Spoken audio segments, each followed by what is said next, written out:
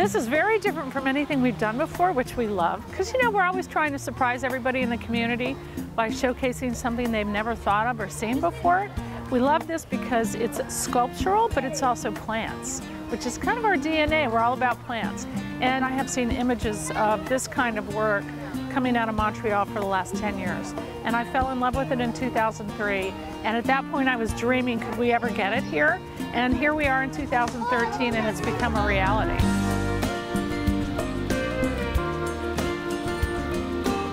We're the first time that it's ever been in the United States.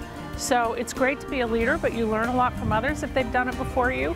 We're excited that we're the first ones who have ever done it.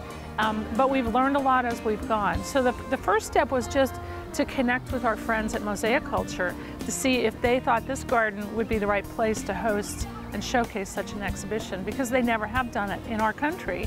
And once we got together, we realized it was a perfect marriage between their work and our garden.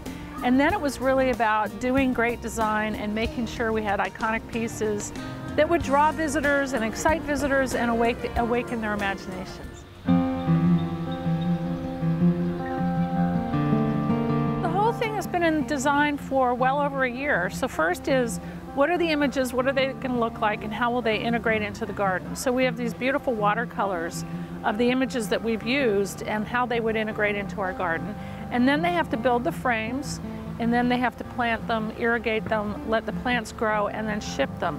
That part of the process they were working on the frames last fall, and they planted them in January. So it took 4 months to plant and get them here, and probably another 4 to 5 months to build the structures.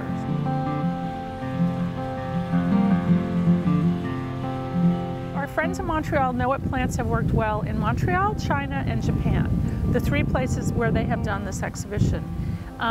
Atlanta has a very different climate than all of those places.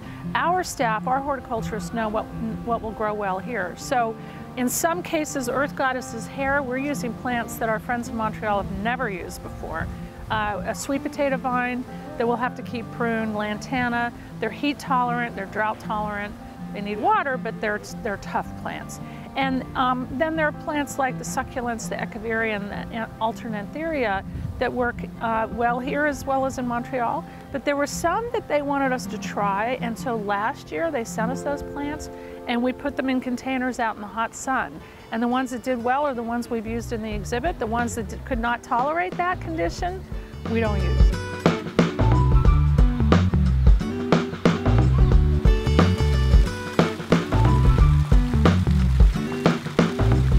It's a place to be a child again. And you know, it's also got that sophistication that adults like. That's what I love about the exhibit, because they're fanciful, but they're creative, and they're sculptural pieces of art that could be in any museum. And then there's that, what you and I were talking about a little while ago, that sense of wonder of how are they made? How do the plants grow? Where's the water coming from? So that curiosity is also a big factor with this exhibition. Beauty, art, nature, and we're the gateway to the environment. Come and commune with nature in the garden.